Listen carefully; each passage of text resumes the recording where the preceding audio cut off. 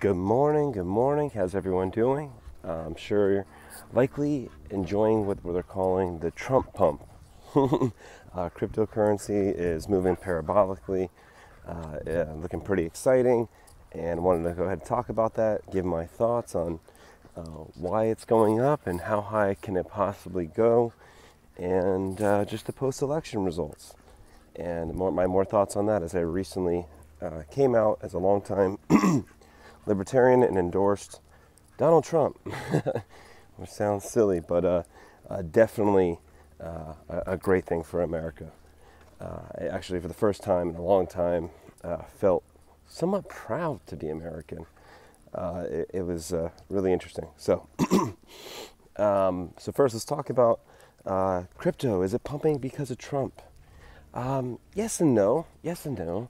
I think there's just extra liquidity and excitement in the market, and there's a general acceptance in the United States that crypto will be a safer asset class to invest in, as the Democrats were horrible against it, arrested a lot of crypto people and put every tax law and went after anyone and everyone. They're really, God, man, thank God they lost. Horrible people, absolutely horrible. Like that, what a horrible ticket. and now, and just briefly, I saw that they're so in debt on their campaign finance and how much they spend on staff for celebrity endorsements. God, they're so dumb. Oh. Just horrible. Like the progressive wing used to be like somewhat decent, but holy cow. Anyways, so the crypto market is pumping. Is it because of Trump? There's definitely going to be, a stronger market with Trump, because, there's going to be, certainly towards crypto, there's just going to be a friendlier relationship. And there's going to be, I saw something this morning, like Charles Hoskinson is going to work with RFK Jr. on a better regulatory environment. So we're actually going to get real representation in the United States. From the crypto community on how it is regulated, rather than letting the state just regulate it, right? Like there should be like people within the industry that understand it talking about it. So that's pretty exciting. And and just as in general, like people have more disposable income, more people can invest in retail, as we have a pro-energy policy that's going to happen, and cost of goods is going to go down, and there's going to be less money printing. So overall, just like the economy is going to be much, much better than it is. And it's been very bad for the past 4 years for sure. That's going to help. But, on the other side, it still would have went up if Kamala won. A lot to do with the halving. And then it just would have went up because they were working more to destroy the dollar, which is good for crypto too. So either way, crypto goes up. From a tech perspective, there'll be more innovation in crypto, I think. Right now with the current Republican Party and with the Democratic Party, crypto would have been more of like a safe haven because they were going to destroy America. So either way, crypto wins.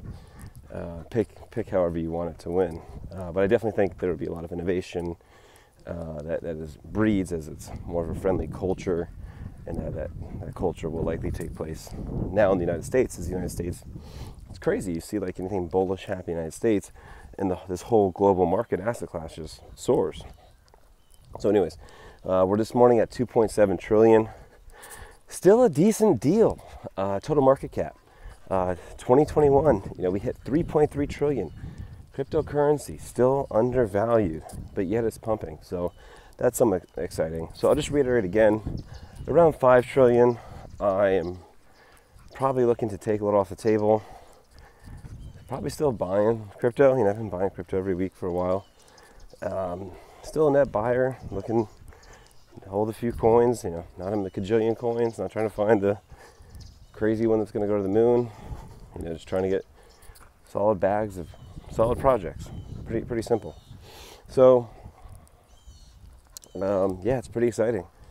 And yeah, I think I covered it, so I think overall, hang out, don't get too excited. Understand what the mission's about. understand where the historical pricing's been.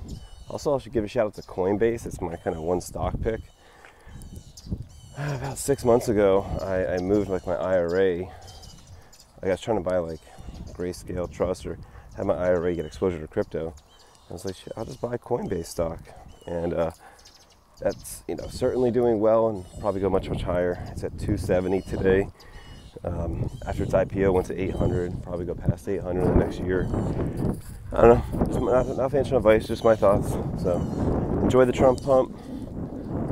Enjoy a better 4 years of America.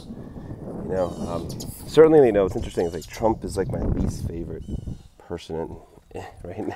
Between everyone else he's brought on his team, and super excited for Ron Paul.